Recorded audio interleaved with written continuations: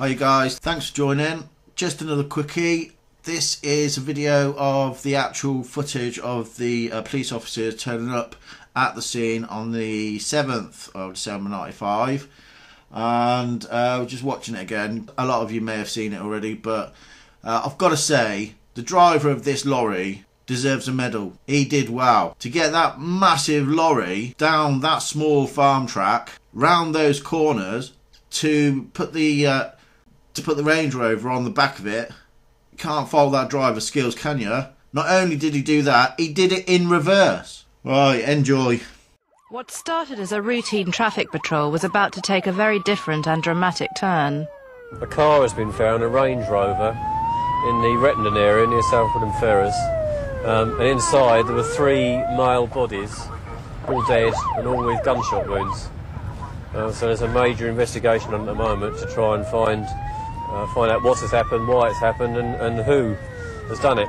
And it's quite a big thing for Essex. It's very unusual for something like that to be found. And we're on our way down there now. There'll obviously be a lot of forensic evidence to gather. The vehicle will no longer be in situ. That'll be taken away undercover for further forensic examination. By the time they reach the murder scene, it's already teeming with reporters and photographers anxious to find out what has happened. Which way is the vehicle going to go when it comes out of here? Probably, as far as I'm aware, it's going to Woodham, so we're going left. We want a traffic car to stop to a fend off. Oh, mate. Right? Yeah. Give you a nod when it comes out. Yeah.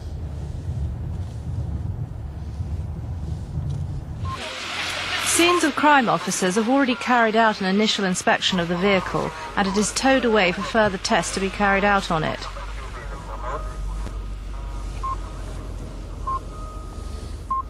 Is it normal for them to cover the vehicle up? Yes, it is, because it will probably undergo some further forensic examination back at the police station. There might well be marks on the glass they might not want the press to see at this stage of proceedings. No number plates on the vehicle. Would that be because the police have taken them off? Don't know. We're here today just to escort the vehicle to a nearby police station and just to make sure that nobody tampers with the vehicle and that nobody gets too close to it. But it's not an everyday occurrence for a crime as serious as this to be discovered.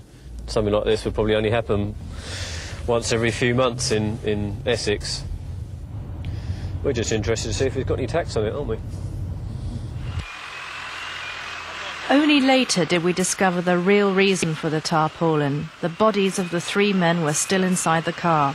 At most murder scenes, bodies are removed separately, but in this case the SOCOs have advised that the bodies be kept in situ.